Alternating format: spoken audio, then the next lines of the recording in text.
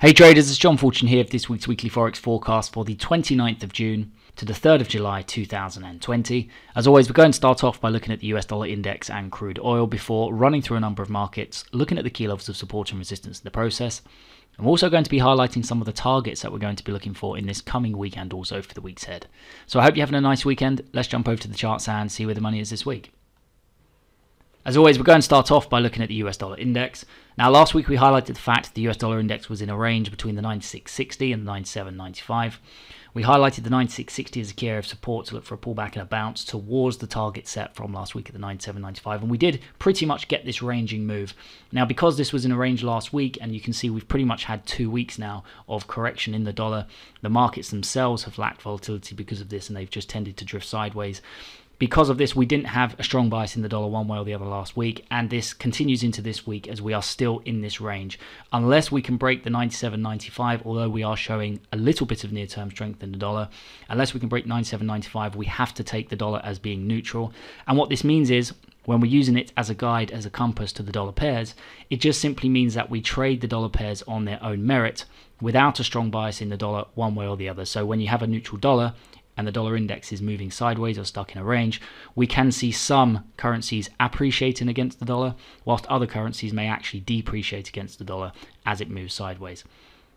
So to summarize, we do go into next week once again with a neutral bias on the dollar index because of this, and it means we're going to be trading the pairs on their own merits without a strong bias in the dollar one way or the other. So the next market we're going to look at is crude oil. Now, last week we were looking for a pullback in this market for further advances to the upside. We have had a nice pullback now towards the 34.23, which was highlighted in last week's video. So this is now going to be viewed going into this week as an opportunity to start to look for bullish setups in crude oil. And if we get the right kind of bullish setups in this market, if we start to see bullish reversal patterns coming into crude oil, we're going to be looking at initiated longs up towards the next key area of resistance, the upside and the target set, the 40.93, and if we can get a break through here, we're going to be looking up towards the next key area of resistance, the upside and target 2, at the 43.69. So the next market we're going to look at is euro dollar. Now, last week we highlighted the fact there had been a near-term reversal to the downside in euro dollar, and we were looking further declines to the downside after a pullback. We did get a nice pullback into resistance. We actually adjusted resistance up slightly because we did have quite a strong move last week, but we did get a nice pullback into resistance without taking out the high. So very simply put, anybody who's not involved already from this from last week, any further pullback, once again, towards the 1.13140 is going to be viewed as an opportunity to start to look for bearish setups. And we're going to be looking at initiating shorts down towards the next key of support to the downside and the target set at the 1.1147. And if we can get a break through here, we're going to be looking down towards the next key of support to the downside and target 2 at the 1.1009. So the next market we're going to look at is pound dollar. Now, last week we started the week in this area and we were looking further declines to the downside, but we highlighted the fact we needed to see a pullback first because we were quite close down towards the target of the 1.230. We did get a nice pullback, and this was a great opportunity last week to start to look for further declines to the downside. We have now come quite close to achieving our target at the 1.23 from last week. So very simply put, anybody who's not involved in pound dollar to the downside from last week, any pullback in this area is once again going to be viewed as an opportunity to start to look for bearish setups. And we're going to be looking at initiating shorts down towards the next key of support to the downside, the target set from last week at the 1.2300. And if we can get a break through here, we're going to be looking down towards the next key of support to the downside and target 2 at the 1.2076. So next market we're going to look at is US dollar yen. Now, last week we were looking for further declines to the downside. We started the week in this area and we were looking for a pullback and a move down. We did get quite a steep sell-off, but overall last week we pretty much just moved sideways, and this reflected what we saw in the dollar index with that range holding and the dollar index more or less just moving sideways. It went down first and then up. So very simply put, going into this week we do still favor bearish setups in US dollar yen. You can see we have pulled back to a key area of broken support from the past, turning resistance multiple times here at the 107.210. This means going into this week, this is now a great place to start to look for bearish setups in this market. And if we get the right kind of bearish setups in this market, we're going to be looking at initiating shorts down towards the next key of support to the downside and the target set at the 105.99. And if we can get a break through here, we're going to be looking down towards the next key of support to the downside and target 2 at the 105.01. So next market we're going to look at is Aussie dollar. Now last week we highlighted the fact that the Aussie dollar was still in an uptrend. It is still trending to the upside even though we've seen some sideways moves for the last week or so. We do favour as a result bullish setups in this market, and last week we were looking for a breakout of this counter trend move here. The key to Aussie dollar and a trend change or a potential trend change in this market is this low here. As long as we do not break this low, we're only going to be looking for bullish setups in this market.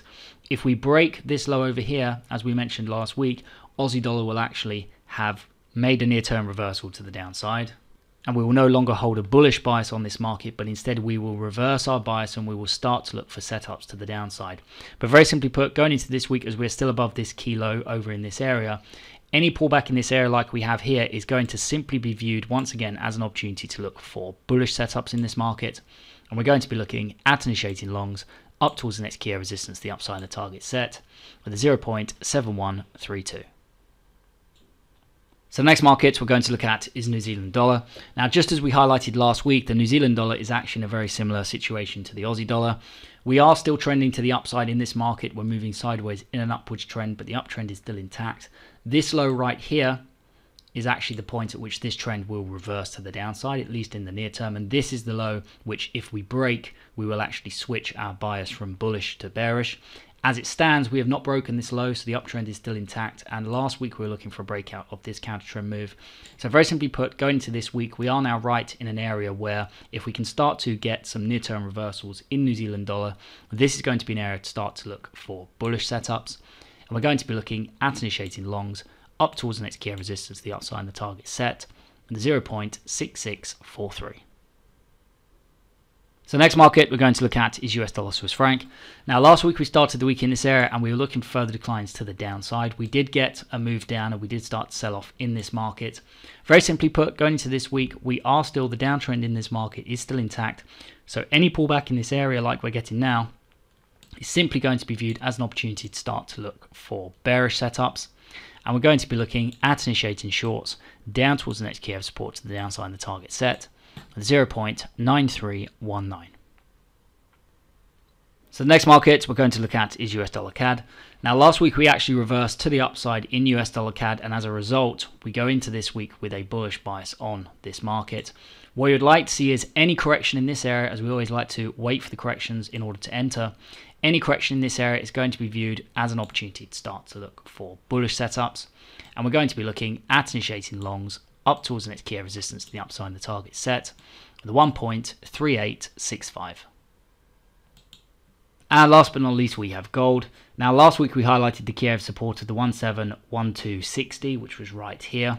And we highlighted this as an area to start to look for a bounce to the upside in this market.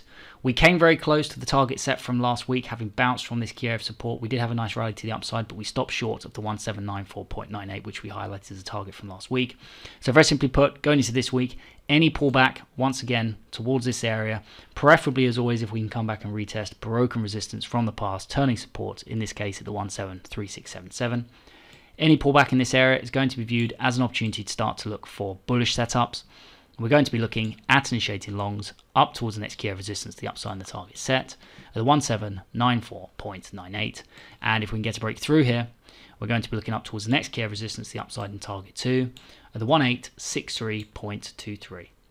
Now you can see if we do get a break above the 1794.98, we could actually be on for a pretty big move up towards the 1863.23, as there is not really anything but air between these two levels. So something to keep an eye on going into next week in this market.